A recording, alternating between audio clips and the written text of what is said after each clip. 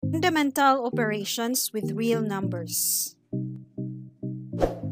The concept of the absolute value of a real number is important to signed numbers. Signed numbers are numbers which are preceded by plus or minus sign. A number that has no sign is understood to be positive. The absolute value of a real number x, denoted by this, is defined as absolute value of x is equal to x if x is greater than 0 or if x is positive. The absolute value of x is negative x if x is lesser than 0 or if x is negative. And the absolute value of x is 0 if x is equal to 0. According to the definition, the absolute value of any non-zero number is always positive. For example, the absolute value of 4 is 4. The absolute value of negative 4 is 4. And the absolute value of 0 is 0. Rules governing the operations on signed numbers. The operation on the set of real numbers is governed by the following rules. Rule number 1. To add two real numbers with like signs, add their absolute values and prefix the common sign. For example, 5 plus 10, the common sign is positive. So the absolute value of 5 plus the absolute value of 10, that's 5 plus 10, is equal to 15. Another example, we have negative 5 plus negative 10. First, we have to add their absolute values. The absolute value of negative 5 plus the absolute value of negative 10. And we have to prefix the common sign, which is the minus sign or the negative sign. We have negative times the absolute value of negative 5 is 5 plus the absolute value of negative 10 is 10. We have the final answer, negative 15. Next, we have negative 23 plus negative 8. So first, we have to add their absolute values. So the absolute value of negative 23 plus the absolute value of negative 8. And we have to prefix the common sign, which is the negative sign.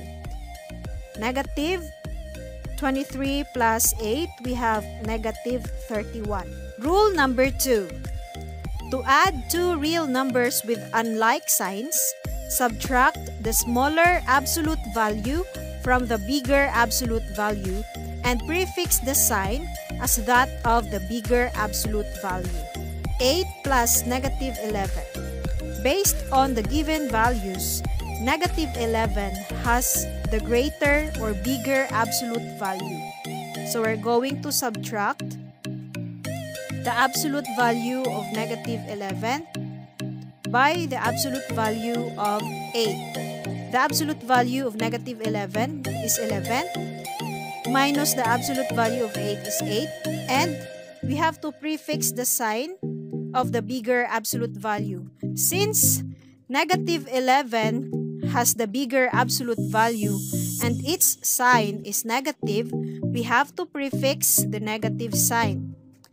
Simplifying the equation, we have 8 plus negative 11 is equal to negative 3. Another example, negative 8 plus 11. The same process, we have to subtract the smaller absolute value from the bigger absolute value. We'll have the absolute value of 11 minus the absolute value of negative 8. And since 11 has the bigger absolute value and the sign of 11 is positive, so we have to prefix the sign positive. 11 minus 8 is 3. Another example, negative 25 plus 43. Again, we have to subtract the smaller absolute value from the bigger absolute value. That is absolute value of 43 minus the absolute value of negative 25.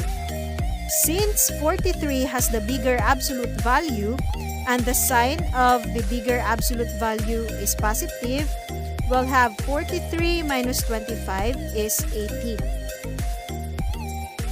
Rule number 3. To subtract two real numbers with like signs, change the sign of the subtrahend and proceed to algebraic addition and apply Rule 1 or 2. For example, 8 minus 15. First, we have to change the sign of the subtrahend. Our subtrahend here is 15. So, since we have positive 15, we will change it into negative and proceed to addition. So, we'll have 8 plus negative 15. Then, we'll proceed to algebraic addition. Applying rule number 2, we'll have the absolute value of negative 15 minus the absolute value of 8. The sign of the bigger absolute value is negative. We will prefix the negative sign. So we'll have negative times 15 minus 8. So 8 minus 15 is equal to negative 7. Another example, negative 23 minus 15. We'll have negative 23 plus negative 15. Following rule number 1, for algebraic addition, we'll have the absolute value of negative 23 plus the absolute value of negative 15. And since the common sign is negative, we have to prefix the sign negative. So we'll have negative times 23 plus 15. The final answer is negative 38. Another example, negative 8 minus negative 15. So the first rule is we have to change the sign of the subtrahend. So negative 15 will become positive 15 and we'll proceed to addition. So we'll have negative 8 plus 15. Following rule number 2, we'll have the absolute value of 15 minus the absolute value of negative 8. 15 minus 8 is equal to 7. Another example, negative 8 minus 15. Negative 8 plus negative 15.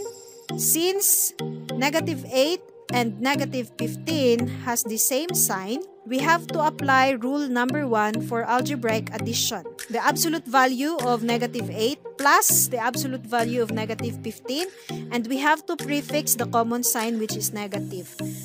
So negative times 8 plus 15 is negative 23. Rule number 4. To multiply or divide two numbers having like signs, multiply or divide their absolute values and prefix a plus sign. For example, 8 times 2 is 16. Negative 8 times negative 2, since they have like signs, the answer is positive 16. 8 divided by 2 equals 4. Negative 20 divided by 4, since they have the same sign, our answer is 5. Rule number 5. To multiply or divide two numbers having unlike signs, multiply or divide their absolute values and prefix a minus sign. For example, negative 8 times 2 will have negative 16. Negative 10 times 2 is negative 20. Negative 8 divided by 2 is negative 4. 20 divided by negative 4 is negative 5.